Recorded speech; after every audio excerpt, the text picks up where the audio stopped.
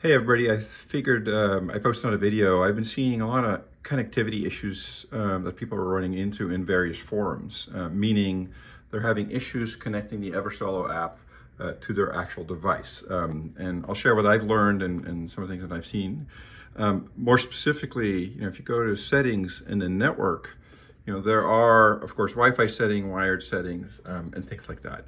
In my case, I have it wired. It's actually connected through a wire to a mesh network, and so it's not truly wired. But that generally helps with just a better connection, better sound, better connectivity overall. But what is important here is, most Wi-Fi networks you get from your network provider use DHCP. And what DHCP does is it randomly assigns IP addresses to devices that connect. But it also means that it changes the IP address. So, one day a device connects, gets one IP, maybe a week later it times out, and then it gets a new IP. And that's how it actually kind of balances and rotates across your network. But that's a problem, because if your IP address on your device changes, then your app can no longer talk to it. And so you'll find that you launch it and suddenly it can't find it. As you know, you have it kind of configured within the app. Here's my IP address. So what I've done is, I still use DHCP, but I use the device address. And so you see this thing called MAC address. The MAC address is actually a unique device ID. That's this particular device. And so what I've done is, I've written down the device address. I've gone into my router, and then there I've reserved a static IP address within my range. And so you can see the one ending with 66. You see what I have on here, 66. And so when I actually flip to a screen on my router, you can actually see that I've used the MAC address on the device. I've not used DHCP, but I said, no, reserve an IP. And I've always used the same IP address, and I save it. Xfinity is my provider.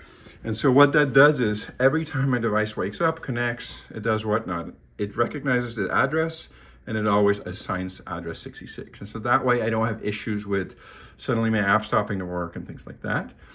I would recommend, if you do have connectivity issues, make sure you're not running a VPN or something on your device, the device itself, that might mask or hide the IP address. Sometimes Apple has a, hide my IP or other things like that. That could also interfere with it.